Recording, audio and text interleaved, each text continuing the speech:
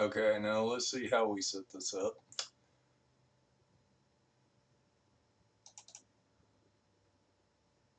Okay, if you wonder what this is not, and it's just where I have my player set for transparent at the very beginning. This is the event, so we're just going to delete it, and we're going to redo this again.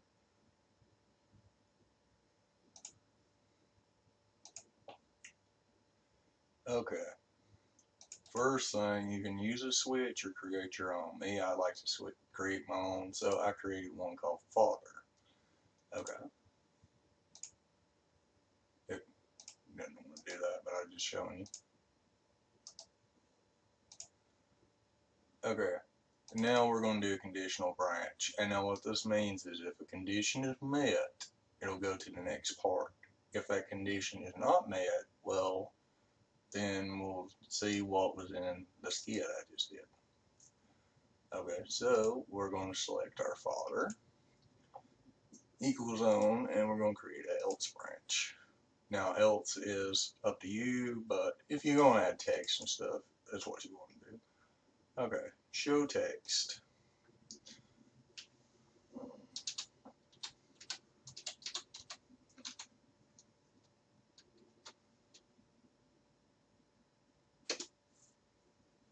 Select our image graphic. I believe using people 3. Oh, you know, there's a knot. That'll work.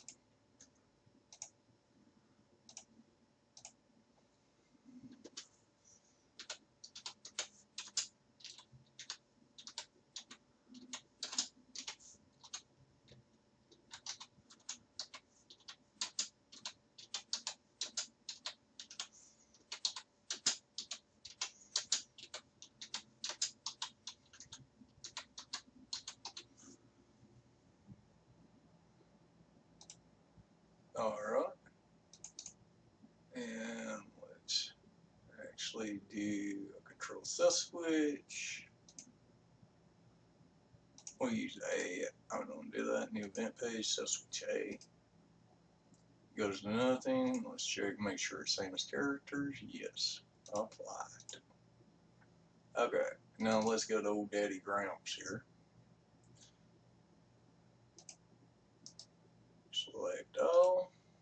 And delete all this. We're going to do it all over again.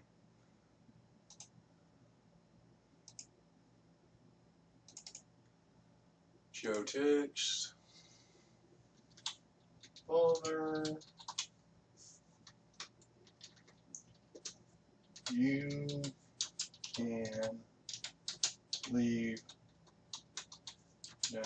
Now you can have longer dialogue. I'm just doing this for an example. A friend wanted to know how to set this up, and it's pretty easy, so why not? And I believe using people 3. Yep, there's our king. Would you dim? And we want to turn on our switch. So let's turn on father. New event page. Switch. Father. Now you could also even make this more advanced, like have the knots here and move, but you was asking how to set up a switch and a conditional branch, so this pretty well does that. Let me double check my work. Always double check, folks. So yep, switch folder is on, switch folder. Check you. Action button, yep. And we may want to actually also create maybe a transfer for them. So let's just go outside and we'll make them out.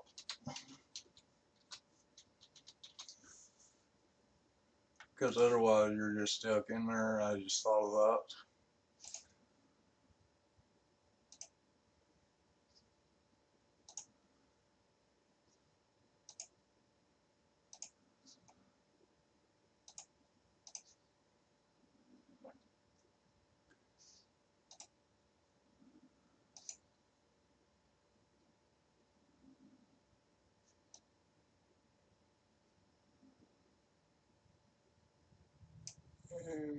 Actually, I might just start with a roof, because see what this is, you really want to try to match your scene, the layout of the inside.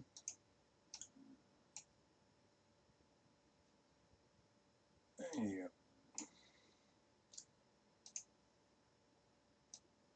That looks pretty good.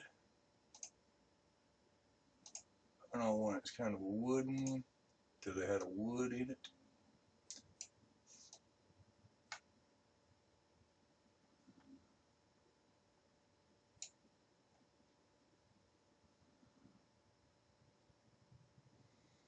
Okay.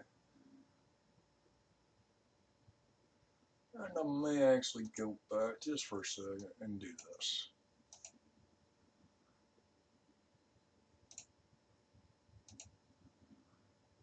That looks way better than it did. Kind of mapping this out the way you want it. Yeah. Later, this one I had. Well, that one does look more like what we had. Like I said, it's matching your scene. Try to match your scene as best as you can as well. And I'm so sorry about this. I kind of suck. Outside mapping, I'm actually doing the best I can here. I'm more of an inside mapper.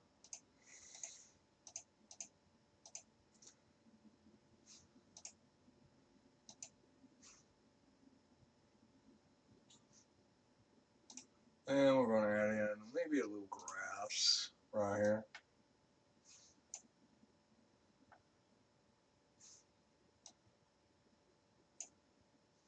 Maybe add some trees.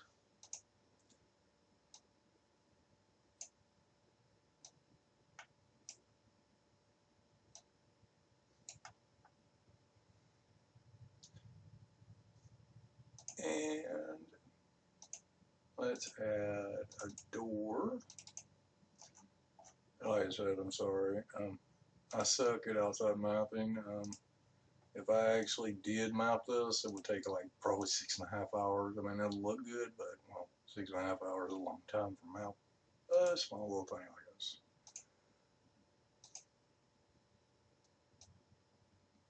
But we all have our flaws. For me, it's outside mapping. For others, it might be something else.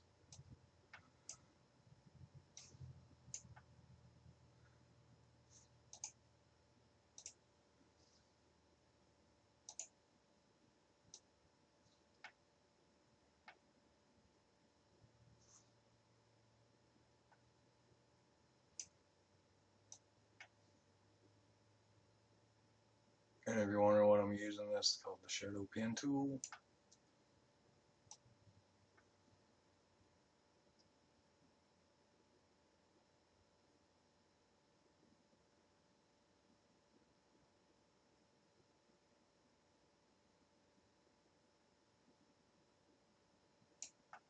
Alright, and let's go back to our house, or well, it really is a castle. And finally, we're going to transfer the player. We're going to wait 60 and transfer the player